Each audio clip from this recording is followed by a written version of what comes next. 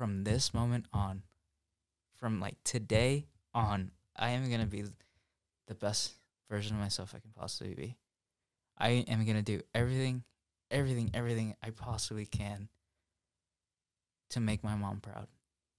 And nothing's going to stop me. And I'm going to be the best version of myself.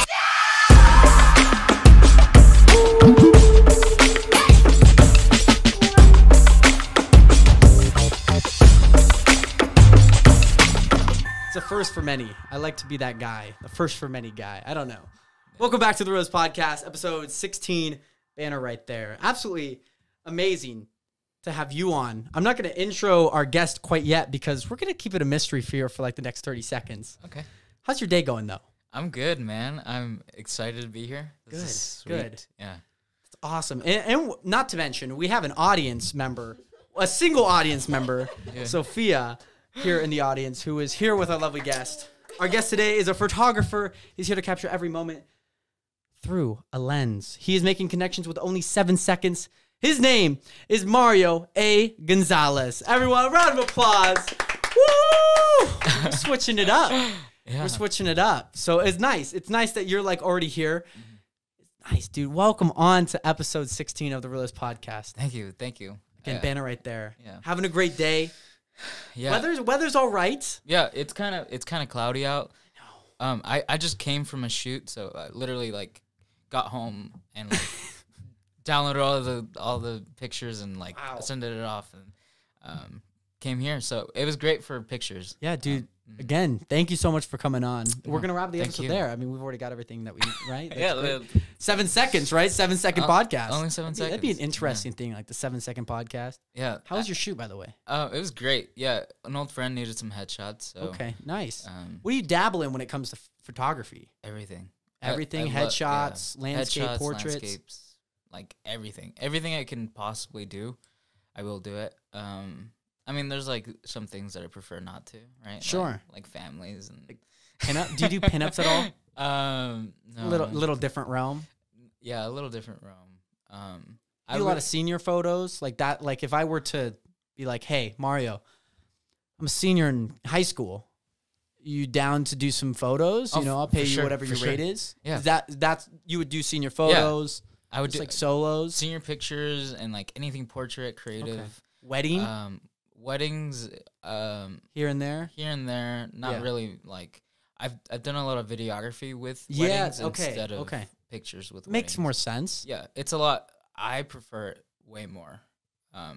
Just because weddings are you have to deal Yeah, with. there's so much like, chaos. There's a lot of things going on. It's not like Yeah. standing still. Let's take a photo all the time.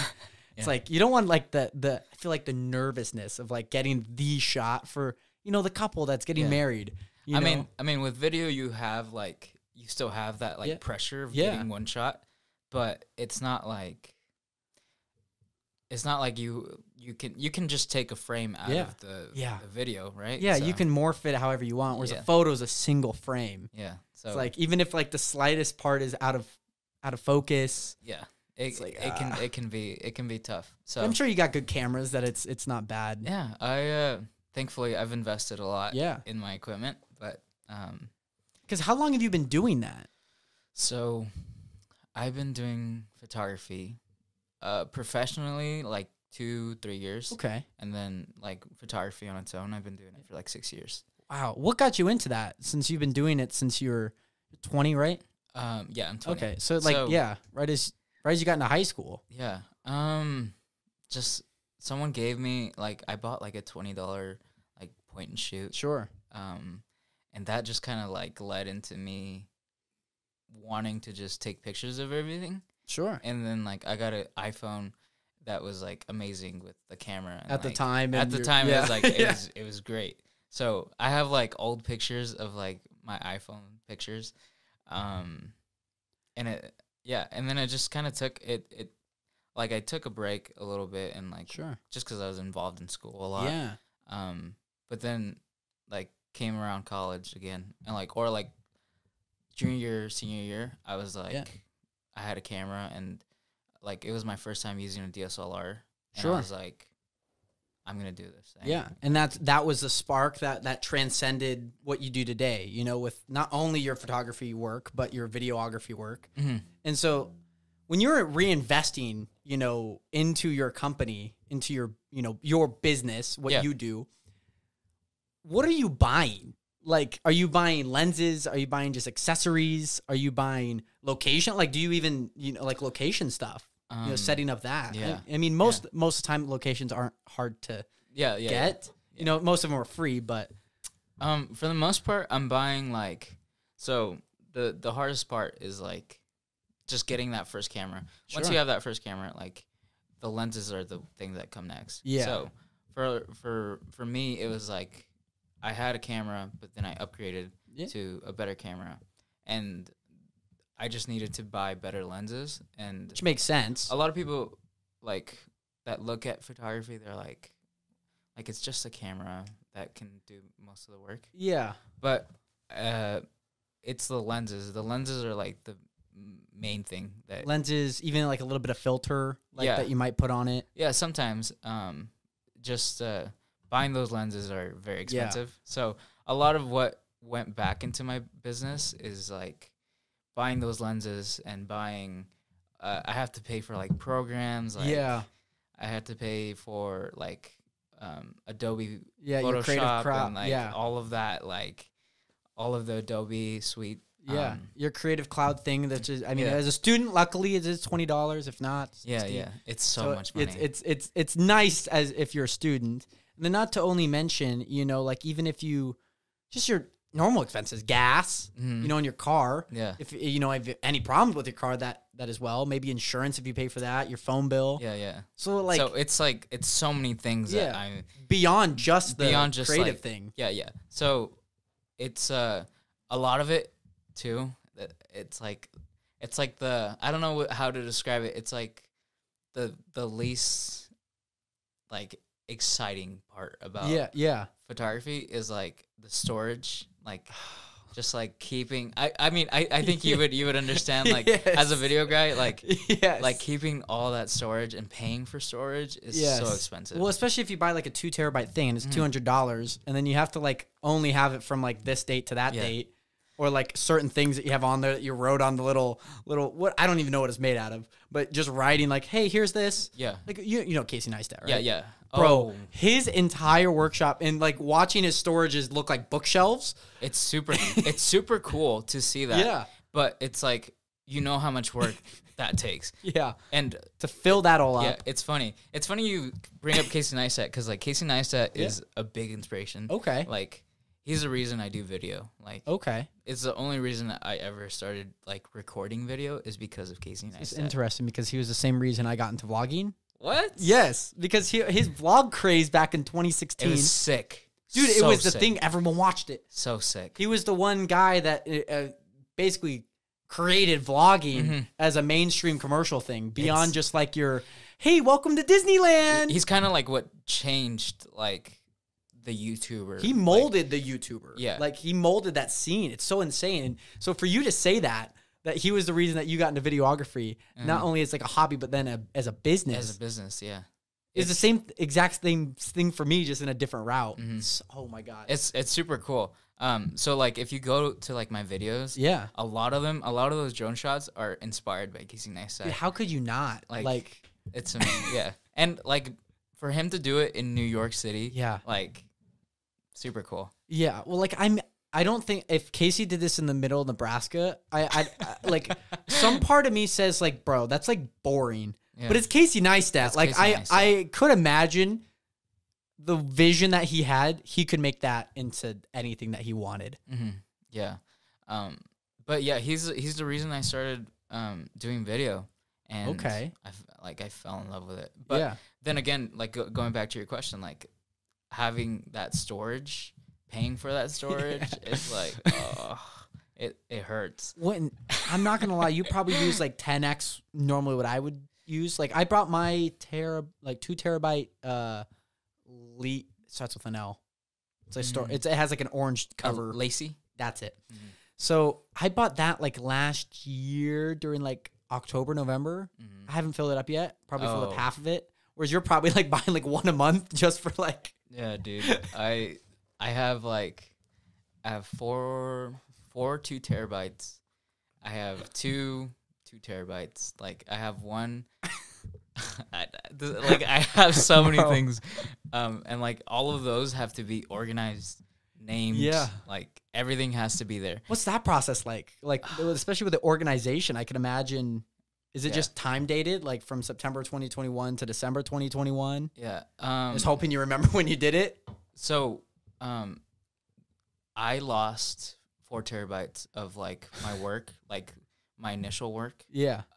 All of that crashed like last year. Oh my God. So the hard drive that I had is completely gone. Like it crashed. I could never get those pictures again. Oh.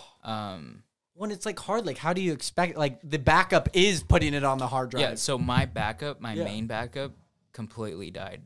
Oh God. Yeah. It was a very sad moment for me. And then I bought another 4 terabyte and it was like that's going to be my backup. And that one right now is having issues. Like I haven't been able to access that backup in a really long time. Wow. So like I've even like it's like just sitting in my room. It's just there. And I don't want to touch it because I know that it's like it's kind of faulty. Yeah. So yeah. That's tough. That's so tough because it's like think about it. You know when your parents have like a VHS, you know, like a tape, and it's like, or like a little camcorder like thing that like looks like a SD card.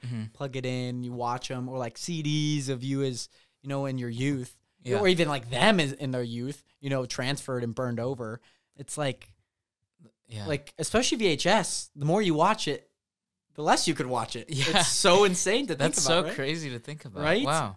I just recently started like shooting on film and like old cameras. Okay. And it's so cool because like I wish I was like doing that earlier in my life. Yeah. I was just like. I was too busy. Well, especially digital's like the way, you know? Yeah. So when you get back into film, like, is that just another creative spark for you? Like a new area that you can kind of not transform yourself in, but to experiment in? Yeah.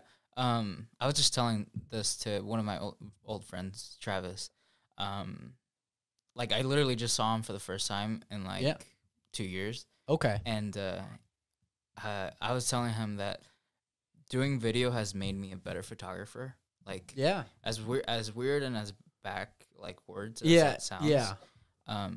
It's because like every frame of the video, like if you stop that video, that frame should be a beautiful picture. And like, but it just happens to be every second there's 60 frames, 30 frames. Yes. So like imagining it as like every time you pause that video, and if that video or that frame doesn't look great, like, then I'm not doing the best I can. Yeah. So it's made me a better photographer like that, where when I'm behind a camera and I'm shooting something, and I like picture it as a movie frame, I can shoot 100%, 100 times better. Like, wow, that's a not an interest. It's like an amazing way to look at it. You know, you pause a single video, that frame that you paused on should encapsulate something. Yeah, it should tell a story. Yeah. So, like, video is so much about storytelling. Yeah. And, like, the best pictures in the world are the ones that can tell you a story. So, when you take a picture, that picture should be able to tell a story. And, like, I just, like, I want to chase that, and I want to, like, grab it and, like, just want to be good at that. You want to have that best photo. Yeah. It's funny you mentioned this because I wanted to ask you this. What do you think the best photo ever taken is? Whoa, man. Because you probably have a large catalog of not only your photos, but photos that you've seen and been inspired by. Because I think I know what one of the best photos ever taken is. This might give you a little bit of inspiration. What do you think on it? Yeah. Because for me, I remember this Nat Geo, like, photo. You know the 112-year cover of the girl with the blue eyes? Mm-hmm. Bro, that photo to me is the best photo ever taken. Wow. That's kind of nuts.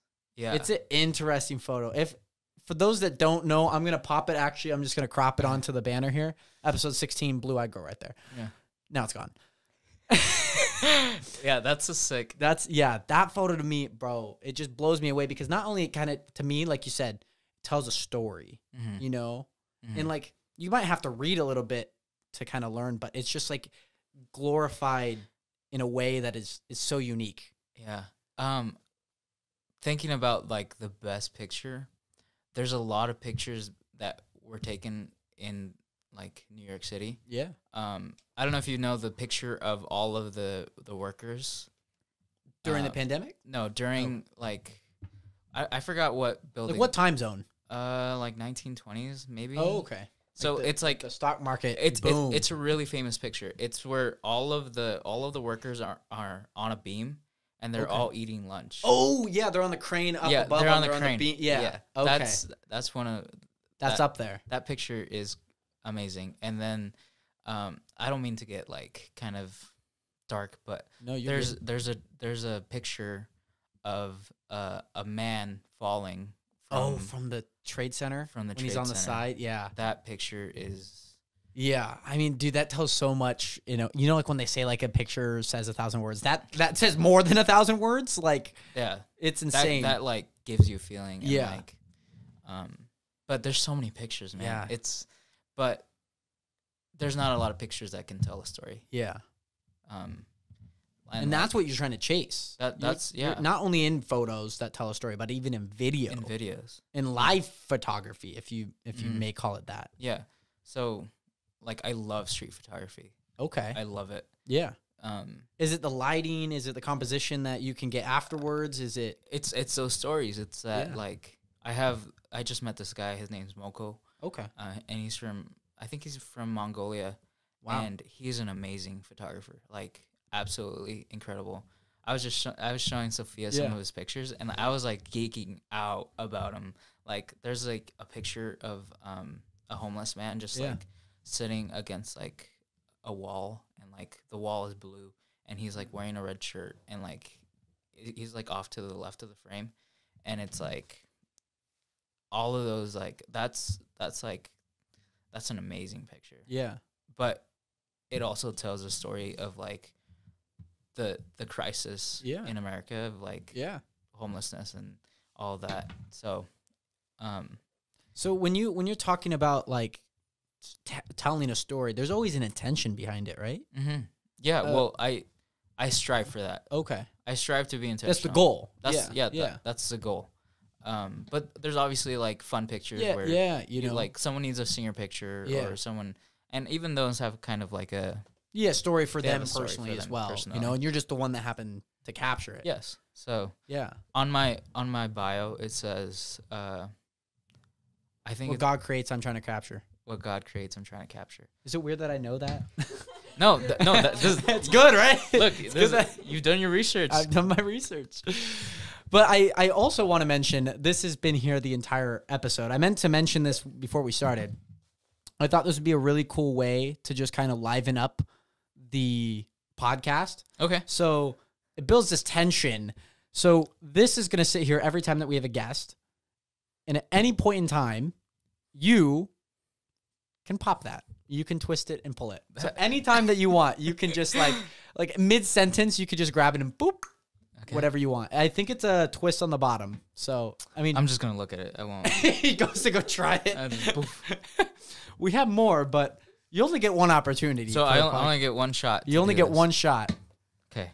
So you can, you can pull that whenever you want. Okay. Yeah. Sweet. Well, speaking about research, funny enough, when I was in Chelan, I had gone to the Lakeview Drive-In, and there was signs by the drive-thru that were the only 7 seconds. And I saw that. I thought that was cool. You know, I was like, wondering what it was, you know? And I figured it was local, like in some facet. And then I remember when we were talking and you had just like put out a few promos for the only 7 seconds. And so what is the idea behind that? Yeah. So Only 7 Seconds is a nonprofit. So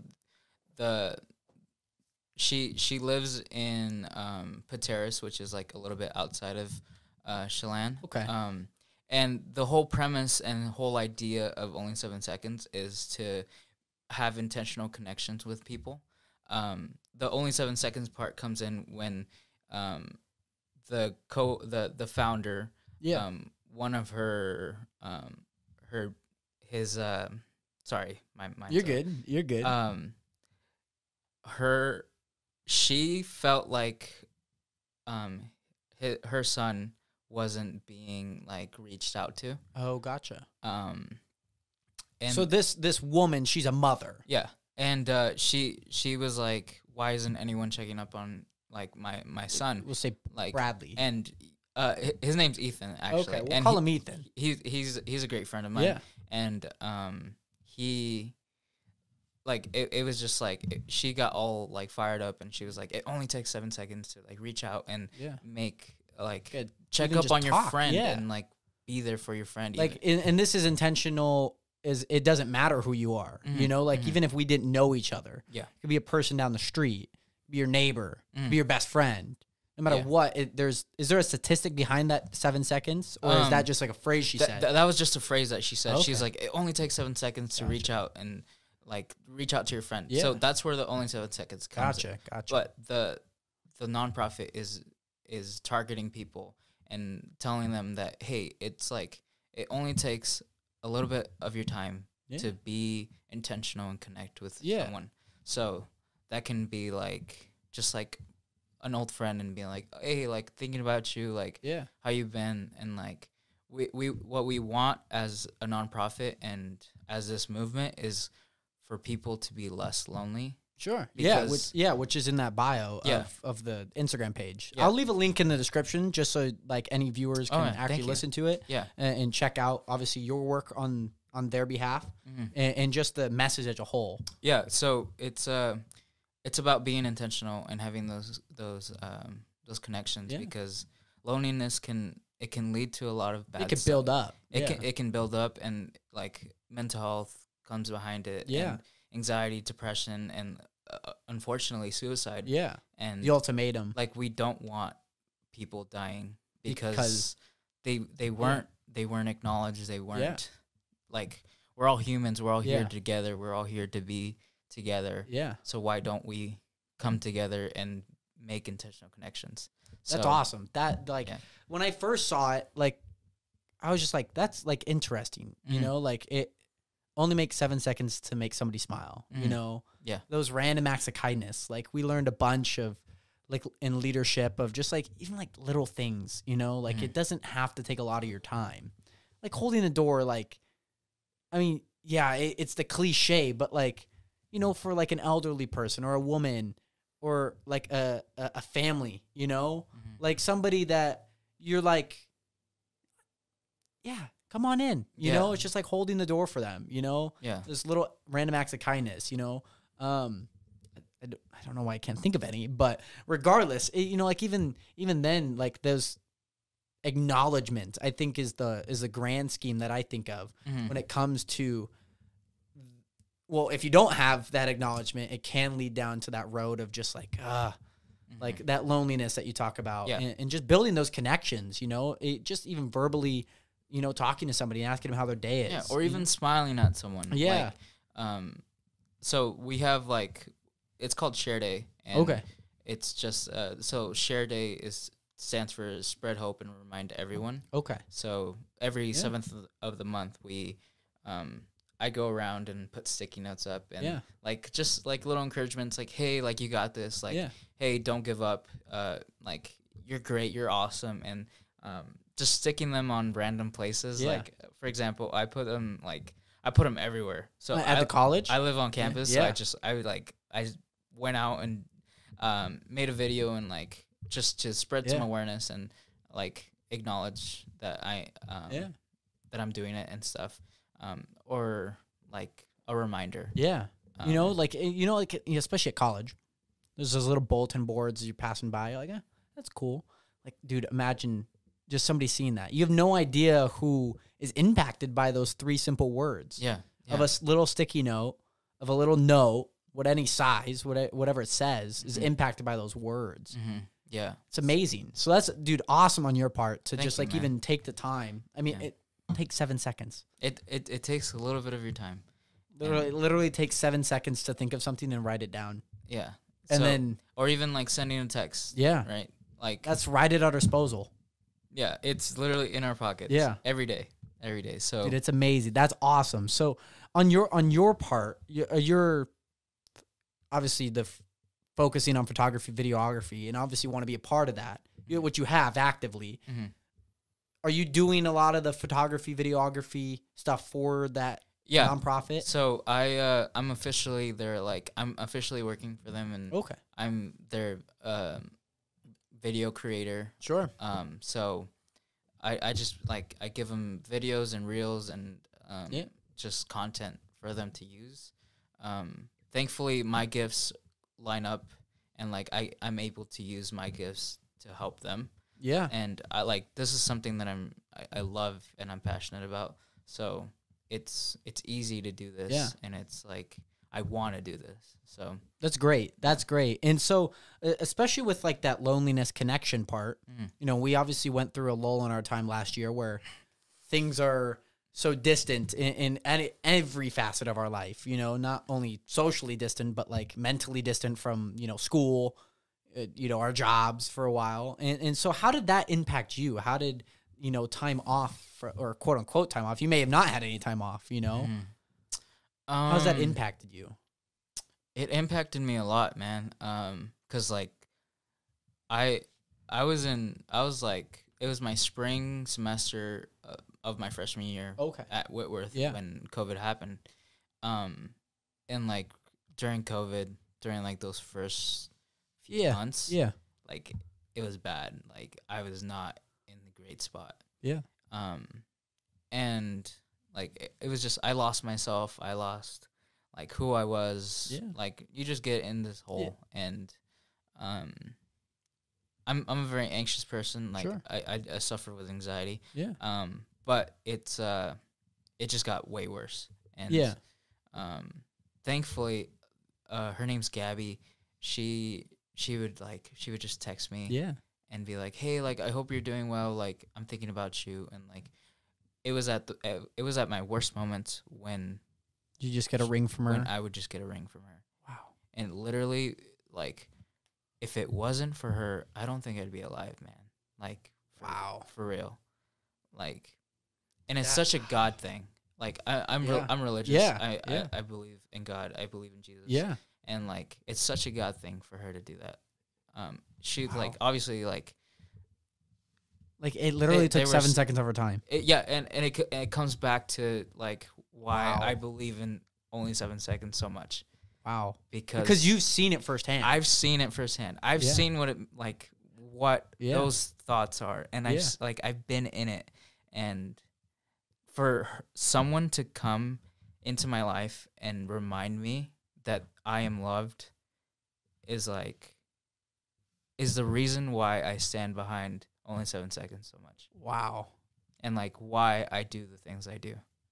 So wow. And then a year later we're here. Yeah. You know? It's so crazy. Dude, like, and like just to see how successful you've been over that, even these last 6 to 9 months of just even a year of just working, you know, I get to see your work, you know, and like everything that you share, dude, it's just a masterpiece, you know, and it just continues to get better and better. Yeah. You know, like the same thing, you know, like you on the end of, you know, the sticky notes that you go around and post on these bulletin boards, the bathroom, wherever you post them. Like you have no idea who that impacts, you know? Yeah. Like for me, when like I see your stuff, I'm like, bro, like, dude, like how can I achieve that? You know, like you literally have no idea that like you would have no idea if when I'm looking at your post and I'm like, bro, like I want to do that. Like I'm saying that for real. Like really? I look at your stuff and I'm like, bro, like I want to like do like what you're doing. I want to do, you know, the similar things that you're doing, whether that be a certain visual shot, you know, and just learning like, bro, dude, that's like a really good shot. Like how can I replicate that in my own, you know, vlogs, in my own way? Man, this is crazy. This is weird because like I see what you're doing and I'm like, that's dope. Because you are you and you don't care. Thank you. And like this whole thing, dude, I wish I can do this. I wish I was brave enough to like be behind a camera and like be myself like you do, because that's insane. Thank you, man. I was telling Sophia, I was like, he's it. Like he's got it. Thank you, man. So, and it takes a lot of time. It's really cool to hear that you look at my stuff. And it's weird because it's like our first time ever meeting too, so it just makes this whole moment so much better. And dude, like I just look at your stuff, bro, and I'm just like so inspired. Like, how can I incorporate that into my things? And I'm like, oh, maybe, dude, I should do more promo on my stuff, you know, and just like, I mean, a photo doesn't take that long to take, you know, like you spend like 3 minutes taking like a certain photo that I can at least post on Instagram for a promo for a video. And dude, it's just like those easy little things, you know, that you don't really think about. You're like, well, like, how can I market myself better? And I look at your stuff and like you share your work, you have a portfolio out there. It's like, oh, like, how do I at least like advance mine and take from people that I actually take from, aka you and just a whole bunch of people in the space, be like, yeah, dude, I can do that, you know? Like, I'm just a guy behind, not even behind the camera. I'm a guy in front of the camera. Yeah. You know, but like, how can I take what you're doing and apply that to my work, you know, and become well-faceted in that realm? You know, like, I'm not a great photographer, but like, I know how to take a photo. Yeah. You know? And like videography, I come from a cinematography background. So like, I understand a lot of these terminologies, the rack shots, you know, all that good stuff, blah, blah, blah.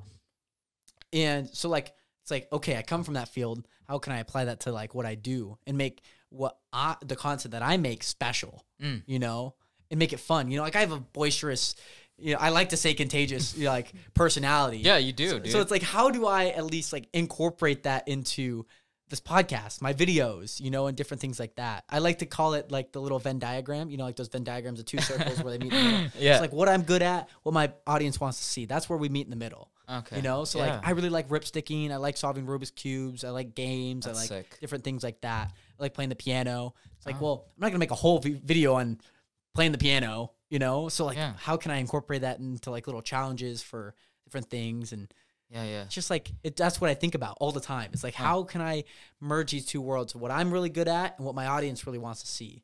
It's that little middle ground. And then that's just been the content that I've been posting. So it's like, it's a weird thing to talk about because, I mean, you're in the creative space, so you probably understand a bit more than others. You know, like if you're really good at cinematography and that's like a field that you're really good at, how do you incorporate that into your videography, you know, and making these really, I mean, dude, the one that you posted, I think last night and the night before with the girl. Was that you? That was her. Oh my God. Dude, I loved it. The 3 stack. I mean, like you're encapsulating all this different footage, but it looks so cool. And just like, bro, I'm just like, oh, I'm so in awe by this aesthetic. And especially downtown. I'm assuming you're at like a parking lot, right? Yeah, we were like that.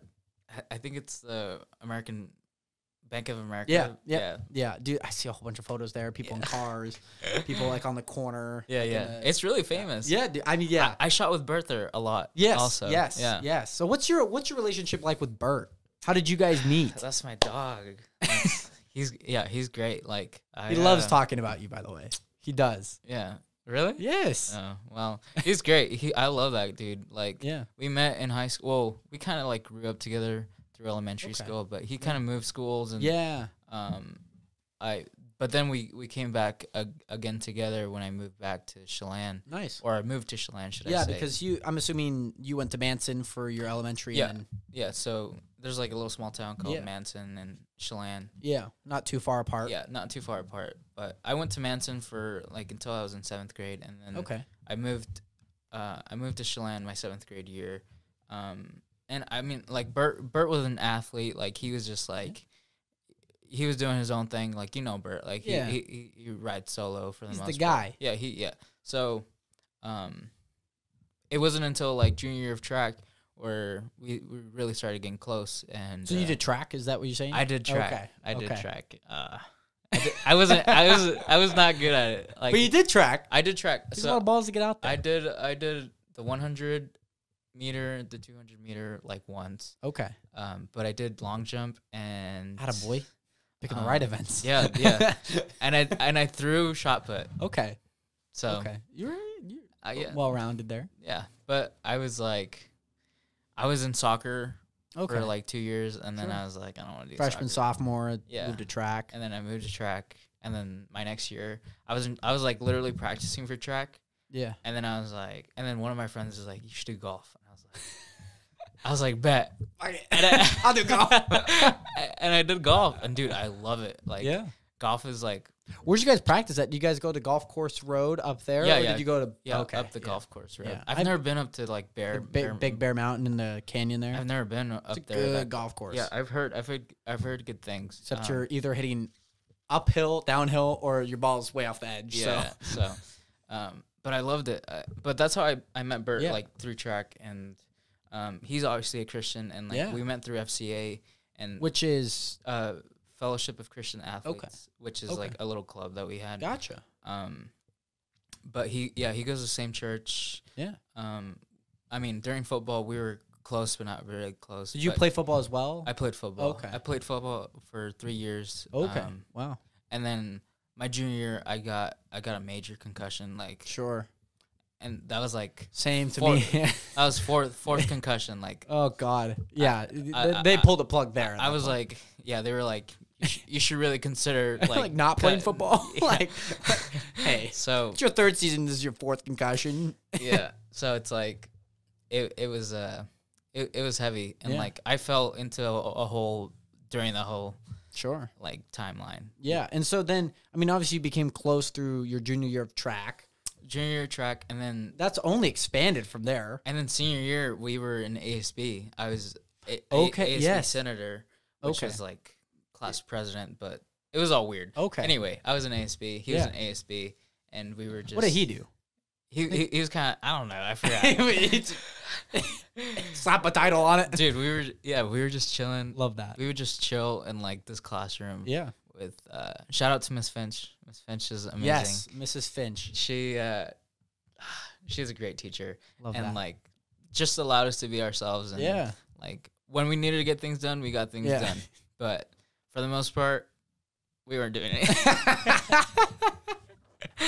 Not doing much. Not doing much. But it's good though. So then that obviously brought you, I mean, is he a year older than you, or you're just super young for your age? I'm 20. I'm 20.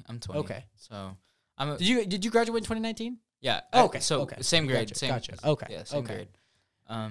But yeah. You go to college, and then I came to Whitworth, and he was went like to the Falls. So we were like, we're kind of close. Yeah. So like 10, 15 minutes away. So yeah, we stayed in touch, and we just grew a lot together because like he was my ride back home. Sometimes and like ride back. So you get to know a lot about a person in a 3-hour talk. Yeah, but that's my boy. And you already knew him, so it's like it's great. It's just great times with the fam. And he's been wanting to pursue modeling and all that stuff. So when he approached you with the idea that he wanted to be a model, what do you say? I'm like, yeah, let's do it. I'll take pictures. Yeah. And then like it just became like this thing, this duo, right? Yeah. So like he was like the first video I did, like Mario and Bert duo, like video for videography, like my first reel. If you go back, like he's probably one of the first, like I don't know what you would call it, like clients, like no, like a reel that is just made for like showing off a person, like fashion kind of. Oh, showcase, like a showcase. I don't know what the proper term is. Anyway, he was like one of the first like reels that I made about a person. Okay. And like all those flashy. Similar to Sophia's. Yeah, kind of like Sophia's. Okay. Yeah, so he was like the first video, and that was like back in December. So yeah, seems about right. But yeah, he was like, I want to be a model. Yeah. And I was like, okay, well, I want to build my portfolio a little bit more. So it just worked out. Mm-hmm. And so here's what really led me on to you as a photographer, because I saw Bert and how good he looked, not only because of the fashion, but I was like, bro, like these are good. Like these are not like your like typical shots. Like these are like thought out. Mm-hmm. The poses are great, which is probably also on behalf of him, and just like the crispness of it. And I'm just like, oh my God. I just fell in love with like what I saw. Thank you, man. And I was just like, bro. So like I saw the ad and I'm like, I'm following. I'm like, I'm Dude, following. I remember when you followed me. I need to get in contact with him because I wanted to. So for me, I wanted to get more into like the scene of promoting myself in a way that was, just like building up these little moments. I have an idea that I may or may not need your help with. All right. So after the podcast, I'll talk to you about it. Yeah, we'll talk about it when we go get something to eat. So yeah, beyond that, like I just saw it, man. I followed you. I don't know if I reached out immediately, but I was like, bro, I like it. I like what I see. Yeah. And so then we talked about doing something up in Lake Chelan. The timing just didn't work out. And so, I mean, we're here now. Spokane's like my place. Not my hometown, but it's my place. I live that way. Yeah. So. And like, this is a 22-minute drive. Not too far. No, not too far. No. And like, dude, downtown, like Spokane, I've been here my entire life. It's like home to me. I'm from Bothell, Kirkland area, living north of Seattle. Cool. I moved here when I was 9 months. 99% of my life, I've lived here in this city, bro. It's home to me. As a YouTuber, as a creator, I want to make Spokane. I want to give it a name. I want to give it a name. Yeah. So it's like, how do you do that? There's not many creative people in the YouTube space here. No. They're not at a higher level. Which means that there's space for you. Exactly. That exact thought runs through my mind every single day. It's like you can be it. Exactly. Yeah. Exactly. Like LA has everybody. Yeah. New York has everybody. Yeah. Florida, wherever that is, has everybody. Chicago has everybody. I think it's that way. I think it's that way. It's somewhere in these directions. Yeah. Every day, it's like, well, how do I put Spokane on the map other than its housing market right now? Other than that, how do I make a name for this city? How do I do that? It's with the people around you. Yeah. It's exactly that. Like everyone talks about Leavenworth and its Oktoberfest and its Christmas lights. That's so true, man. It's like, what is Spokane? What are you talking about Spokane for? Ask yourself, if you were to ask somebody in, let's say, Georgia, what do you know about Spokane? What do you know it for? Nothing at this point. But one day that'll change. One day, That'd be lit, dude. Actually, Gonzaga is here, so people may know it for that, but they may only know Gonzaga and not where it's from. So beyond that, the same idea holds. Like, what do you know this for? What do you know Mario Gonzalez for? Yeah, like legacy, right? Exactly, bro. Legacy. It's all about what you're building and what you're doing today that will build you into this immortal name, this immortal figure that people will always call back to. Yeah. Yeah. These people. We talk about Casey Neistat. Yeah. Like, he's an icon. Yeah. Yeah. How do we do that? Yeah. That's interesting. Yeah, I love that you said it's together or it's with the people you know. Yeah. Because that's facts. Like, we're here to bring up each other. Exactly. So, and bro, I wouldn't know you if it weren't for Bert. I'll never forget. Bert thought I was a dickhead. He thought I was a douchebag. I said like the most outlandish thing. Like, my friend Braden, I was like, I don't know. Like, going into college is a really weird place for me. It was like, I don't know what, I said some outlandish thing. I was like, why did I say that? And he just thought, I remember he told me like a month after, dude, I thought you were like a douche. Like, when I first met you, I'm like, it's okay. Yeah. I definitely came off like that. That's for like funny. a hot second. And, bro, Bert's more of your guy than he is my guy, but I love the man. Yeah, he's great. I could talk to him about like anything. He's great. And it was funny because when we were in Lake Chelan, so he came up to the podcast. Who is here? Oh, never mind. My sister's here. No, it's I okay. was like, who's pulling up? I'm like, do we get more of an audience? Yeah, bring the whole... Yeah, I'm like, I only have one chair up here, so the floor is yours. But beyond that, so Bert works at two places. He works at like a winery and then works, not like lifeguarding, but he works like... I think it was, I forgot where he worked. The marina. Yes, the marina. So...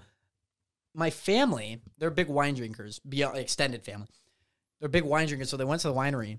And it was after the podcast, so they had already met Bert. And my cousin Shawnee was like, she recognized Bert, was like waving, and Bert's like, hell are you? Who are you? And like, it was funny because she comes back, she's like, your friend was there.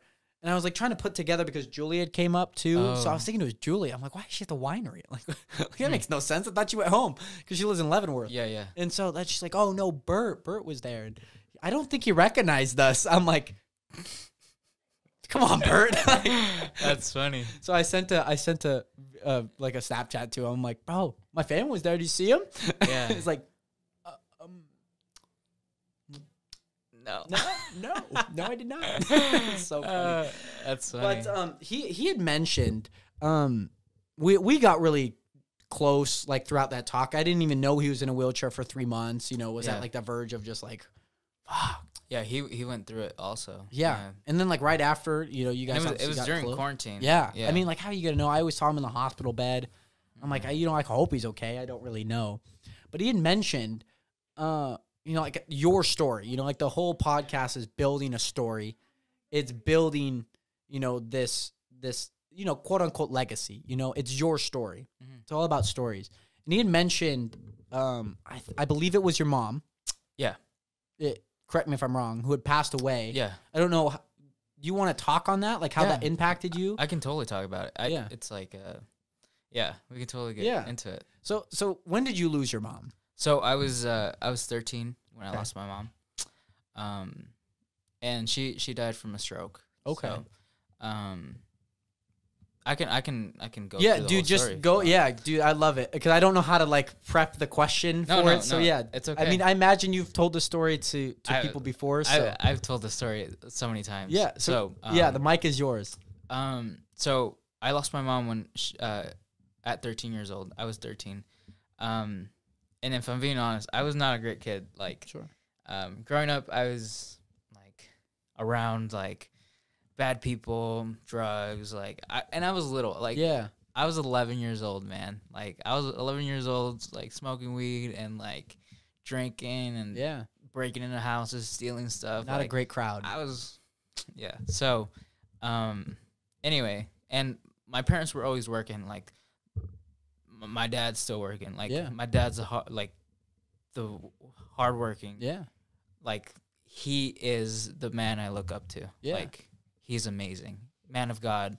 Like, he knows how to work. Yeah. And he's kind of my inspiration. He's my inspiration. Yeah.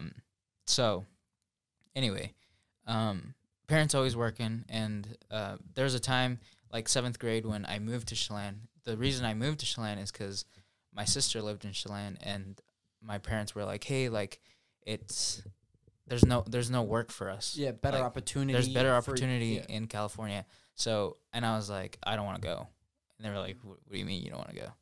I was like, "I don't want to go to California." So I was very stubborn. I still am very stubborn. Sure. I'm a very stubborn person. But I was like, I don't want to go. And they were like, okay, well, you're going to stay with your sister. And I was like, okay, bet. How much older is she to you? 'Cause She if you're 13, is 12 at this time. Yeah, 13 at this time. She's like, I think she was like 30. Okay, wow. So so that also kind of tells Like how 20, 28. old. Okay, how old your parents are. Yeah, something around there. Yeah. So my parents are old.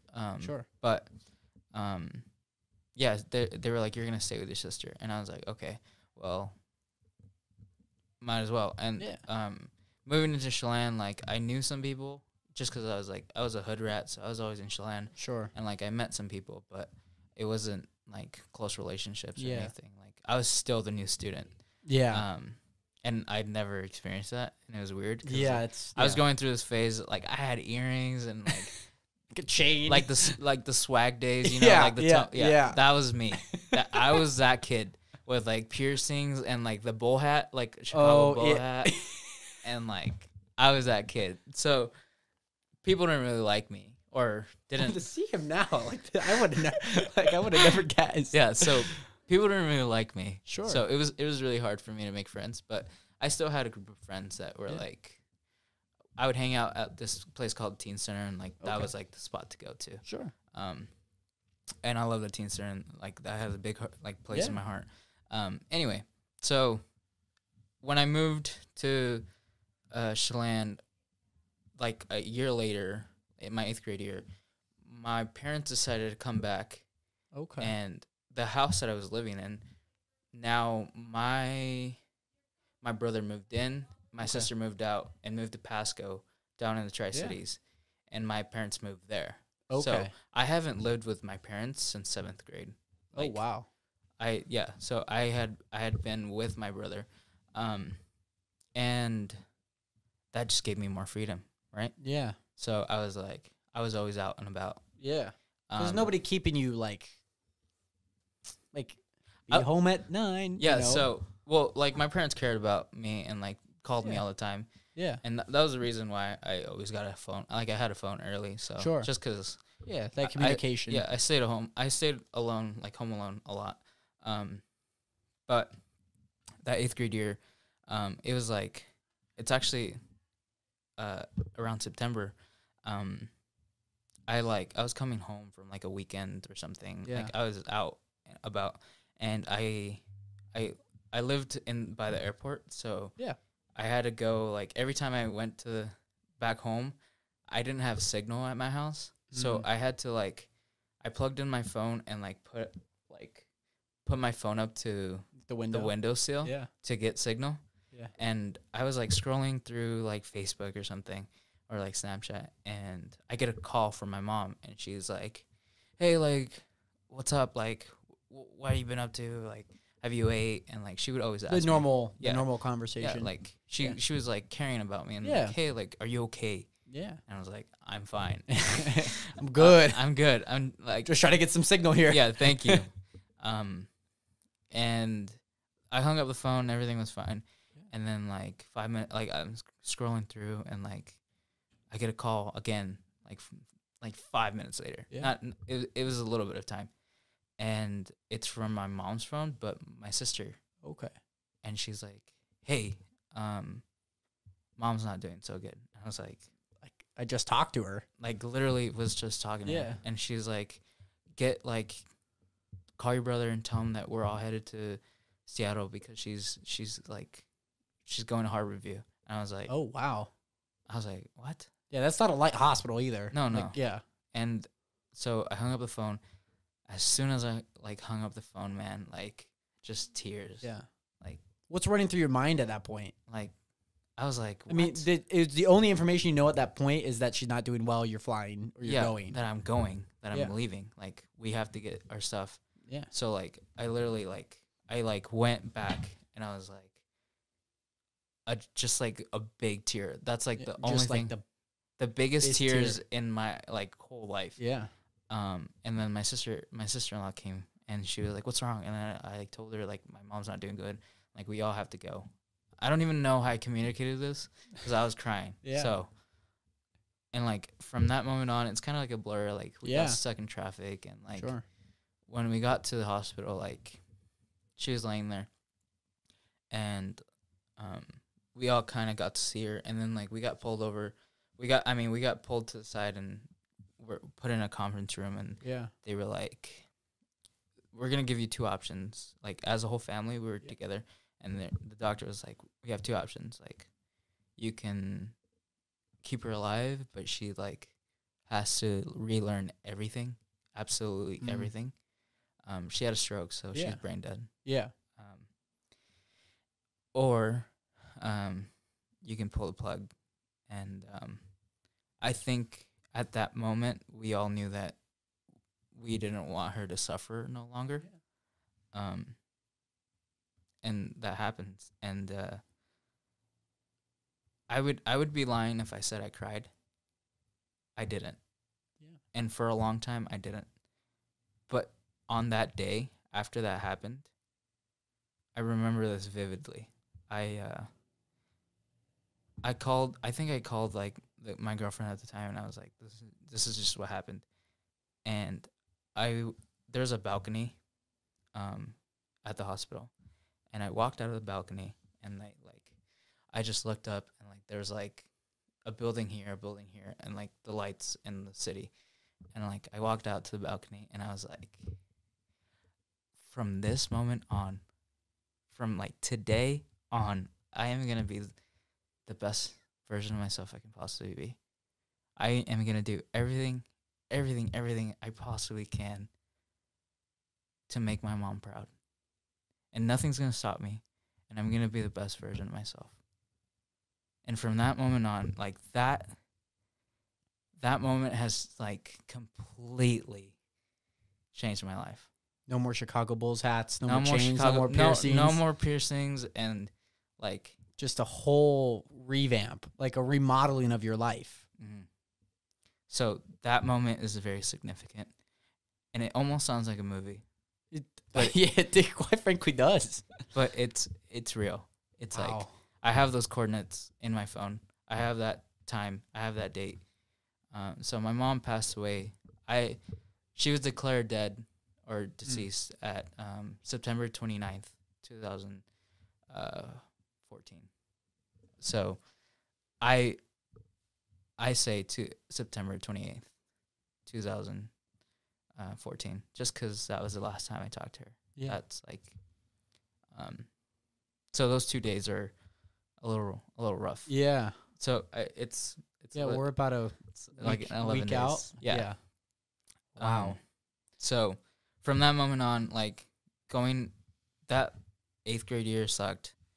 I like still kind of trying to get myself together. Yeah. But that changed the whole dynamic of my family. Like my mom was the anchor. Yeah. My mom was the one that got everyone together and brought the whole family together. And when she left, we all did. So it was really hard to come together as a family.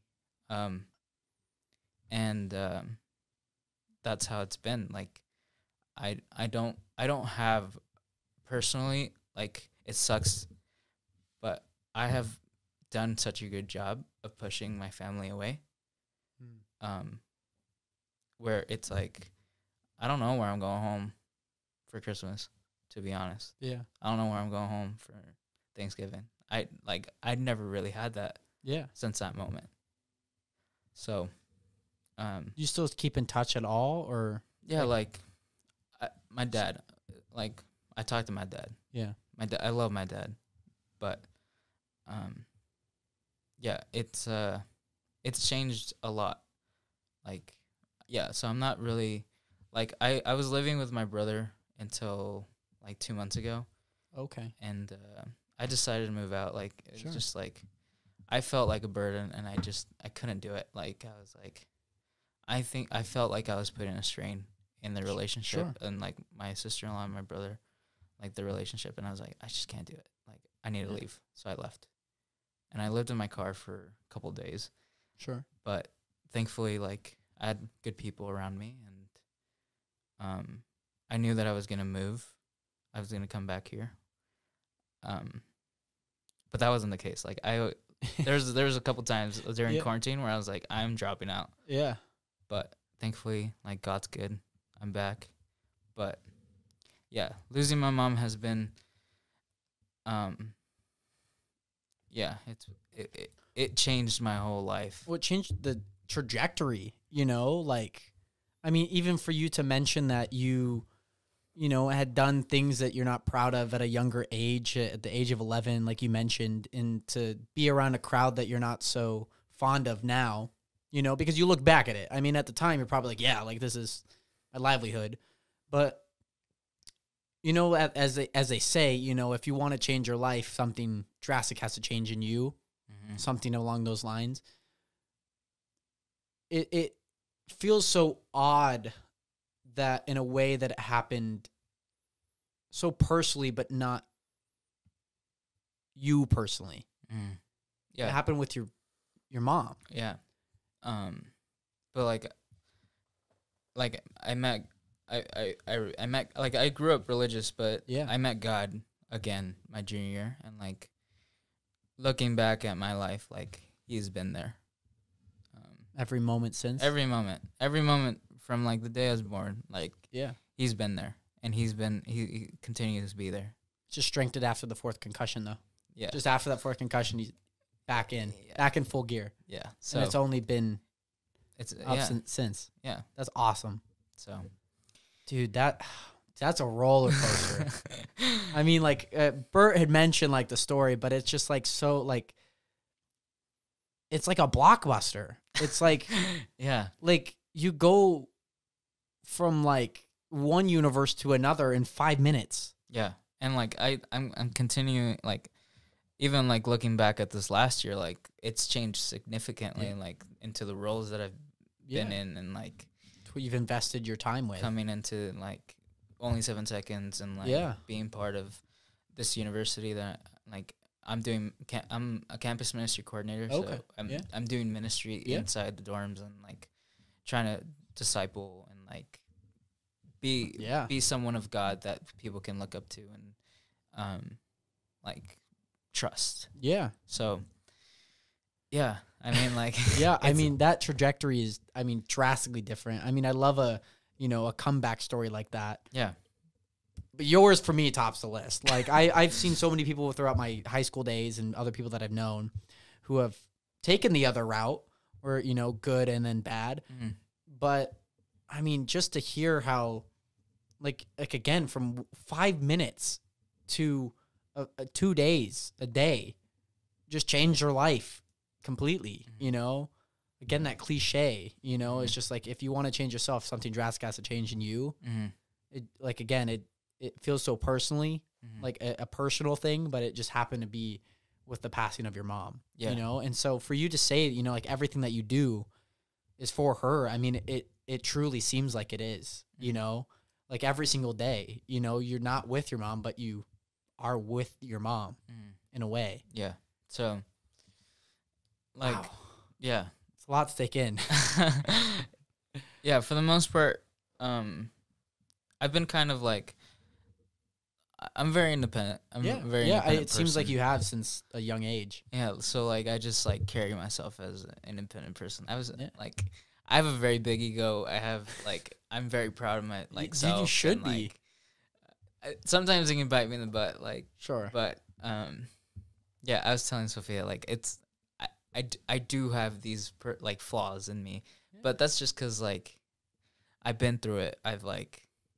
There's a little bit of pride that I carry because of what I've been through. And, well, I mean, dude, everyone's, gone through hardship. Like, no matter how hard it has been, you should still be, proud of where you've come from, Like, I've dealt with my own thoughts being in a bad state. Mm-hmm. I've dealt with people that have said bad things about things like this or my creative side. But I'm still here. Yeah. Like, why should it matter what they think or what they thought back then when I'm here now? Yeah. And like I said, like, no matter how many hardships, what the magnitude of each hardship is, you've still gone through it. Yeah, you should be proud of yourself, and nobody should tell you otherwise. They don't know what you've gone through. Yeah. They don't know what you've experienced, unless you physically told them. I bet you, for most people, that would be, in agging you about like, bro, like, why are you like that? I bet you if you told them exactly what you just told me, they would, bro, like, they treat you like they're best friends. Yeah. It's insane. I think there's another conversation beyond that of just like, just learning people's stories. And like you said, with like the Only 7 Seconds, that connection, you've been on the other end of that. Mm-hmm. So you understand that. I've been on both sides. So yeah. And so, dude, it's so awesome just to see, how that's transformed you, and so you mentioned obviously the ministry work at Whitworth. Mm-hmm. How did you get into that, and what's that related to your studies? So I actually don't have any kind of like theology, like sure, like I'm not going into that field. At least that's what it looks like right now. No, for sure. But it's just a part of what you're doing at college. Yeah, but last year, like 2 years ago, I decided to be the intern for my youth leader. Group. Yeah. His name's Graham, and he was actually the reason why I'm like at Whitworth. Like, shout out Graham. Yeah, shout out Graham. That's my boy. That's my boy also. Like I love that guy. But he's like Whitworth just kind of fell in my lap my senior year. Like, because it's an expensive school. Yeah, so not light financially. I'm very thankful like of the scholarships that I have, and like, I'm the first person in my family to ever graduate from high school. Wow. and like pursue this thing, secondary education. Like I'm the first one in my family. So coming into like a university, you're like, I'm scared. Like I was really scared. Yeah. But I thankfully I worked my butt off in high school. Yeah. To provide for my education now. Yeah. And a lot of times, like, my family didn't see that. Like, they were like, why aren't you working? Like, why aren't you going to, like, the fields or, like, the packing shed? Or that's all that they know. Why don't you find a real job? And I was like, I'm doing this because it matters and because I can get a scholarship from this. Yeah. And at the end of my senior year, I had about $60,000 in scholarships. Wow. Whitworth is only like 42,000. Okay. At that time, it was only 42,000. Wow. So year and a half worth of. Yeah. So I don't know how God like provided that second year. I don't even know how he provided this year. Like, to be honest, like I'm still like, wow. What? Yeah. But that's all. We trust that. So so Graham, he's the one that brought me to school. Okay. Like, he was literally like, here it is. Here it is. Like, here's your stuff. Here's your room. He, like, took me to lunch, brought me back. You're free. He gave me a Bible and, like, wrote some kind words. And, but I decided to be his intern. Okay. And that's kind of how I kind of fell into like some kind of ministry for the first time. Yeah. So like helping with like high school students and going on a mission trip and doing just like intern stuff. Yeah. So I've been doing that I did that for 2 years and like so I did it this last year and I kind of like I fell in love with God even more when I came to Whitworth. Like there's just like this thing at Whitworth that like it's like you walk in, you literally walk on campus and you feel a presence that you've never felt before. Like it was like it's that and it's funny because I applied for this job at the end of my freshman year and I got it.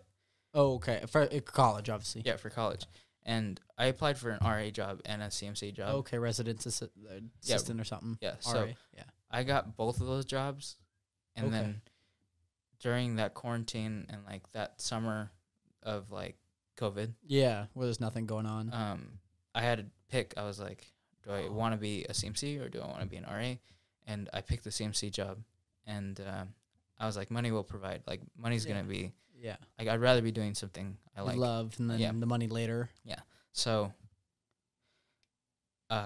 unfortunately I didn't come back for last year. Like I was all online. Oh, gotcha. That makes sense. I was online. Yeah, I was like thinking, why didn't you go back? I'm like, let's dive into that. Yeah. I realized, So COVID kind of like messed everything up and like I stayed home, but that was like a blessing in disguise because like I got to be like I got to shoot with brands. I got to shoot with Only 7 Seconds. I get to like shoot for myself, my business. Yeah. And now this last summer, like I was doing ministry and then I left for a mission trip and then like literally on my way back, coming back here, I get a text and they're like, hey, we need like a CMC. And I was like, I said yes. Yeah. I said yes on the plane.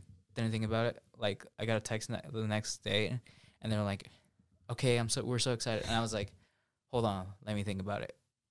And I thought about it. And then, like she called me, my boss, Lauren, and she was like, do you want this job?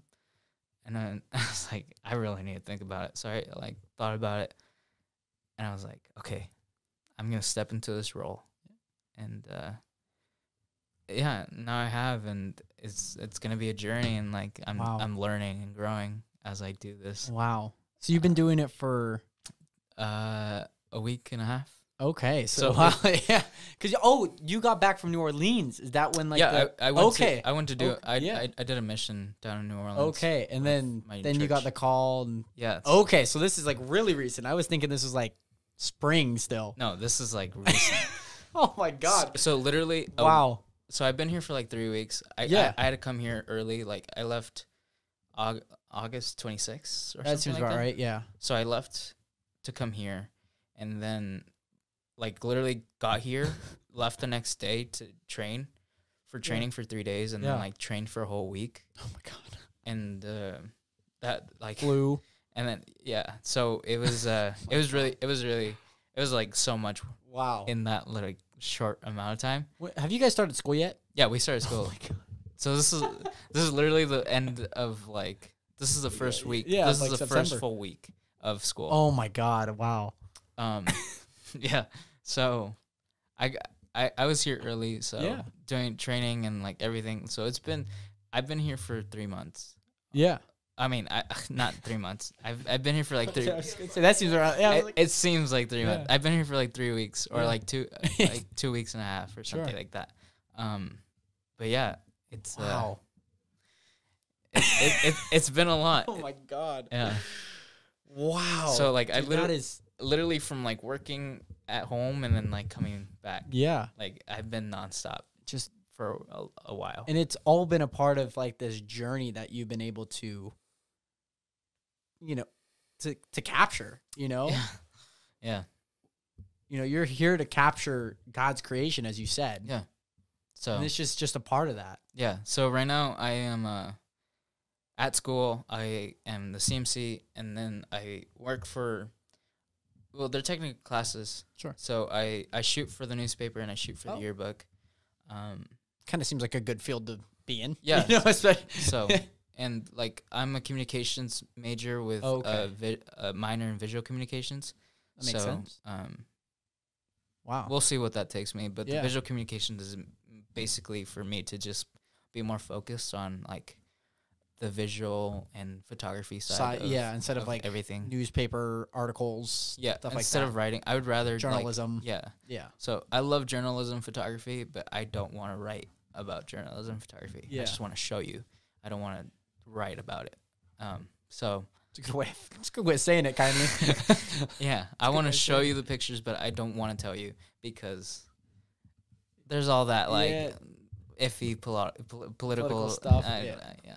So, so that's my major, and so I'm kind of busy, but kind of not. It's weird. Kind of not. I mean, you're here, so yeah, I appreciate it. So after this, I'm gonna go take pictures for volleyball. Oh my god, this guy. And it was funny because I missed him in Lake Chelan because of how busy he was. Goodness sakes. Yeah, I was a actually busy guy. We were together when you texted me. In Lake Chelan? No, like yesterday. Yeah, when was it when you texted me? It was probably last night. Yeah, yesterday, last night. No. Like to meet. Oh, in Lake. It was like the beginning of the week. Week, yeah. When you texted me, and like I was like, that makes sense. Commit. I just like committed to Friday because like yeah.